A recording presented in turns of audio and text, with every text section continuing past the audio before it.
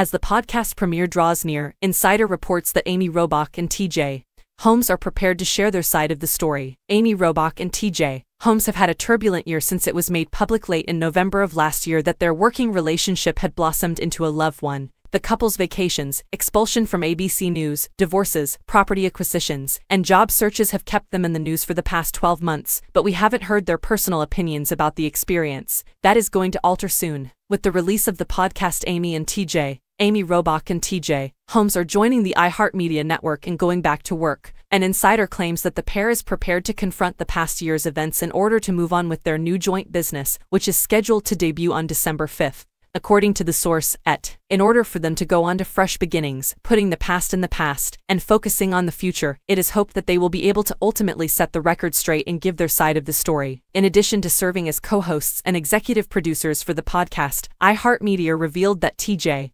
Holmes and Amy Robach will also contribute to the development of additional shows that fall within the company's purview. Amy and TJ will cover a wide range of subjects, and according to the press release announcing the project, nothing is off limits. This week, Robach stated on social media that, indeed, tea will be served.